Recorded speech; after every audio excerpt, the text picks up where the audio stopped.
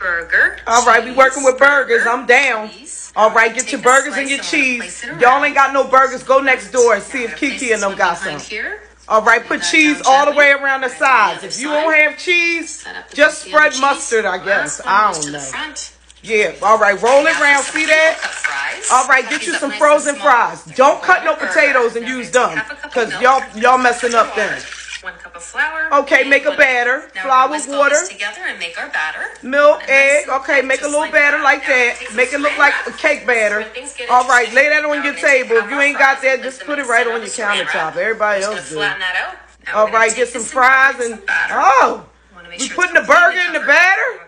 All right, put it on top. That look like bread. All right, put the fries on top of the burger with the fries underneath and make a burger tower. Push all this together. Smush it together, because we smush everything. Don't have nothing look neat. Put it in the freezer. I'm with you. See, what she's doing is she's freezing it up so it can solidify into a rock.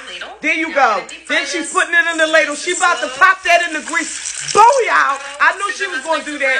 Flip it round, dark and brown. Flip it round. See that? How pretty that looks? Oh my goodness, hash brown french fries around the